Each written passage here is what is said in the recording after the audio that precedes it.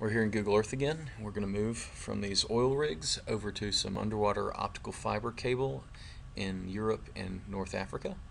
So I'll simply click here in Google Earth and it will take me over to this data. You can see it up here, these red lines are the optical fiber cable. These icons, I'm going to zoom in a little bit to show you. These icons are actually repeaters and routers. These are actually icons that are created. They're not three-dimensional objects, but they are icons, so that you can build out an icon to be more customized than just the simple point that we had for the oil rigs. These don't have a lot of data in them. I'll drill on one. You can see it just has N. That's just the data that came with this data set. What is interesting about this demo I'd like to show you is that Google has actually mapped the seabeds, and these are underwater fiber cables that are laying on the seabed floor. So we're going to zoom in here, actually zoom underwater and show you what that looks like.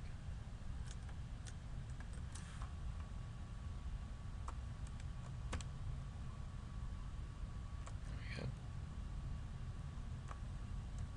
So you can see they actually have terrain underwater, and you can see these cables are lying here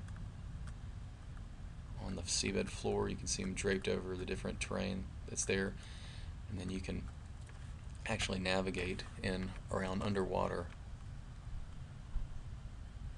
and see all the different cables and how they're running. So that's a feature of Google that's available standard out of the box with Google Earth Enterprise or Google Earth Builder, is mapping of the ocean floor. So if you have underwater assets, you can put that data directly into Google Earth.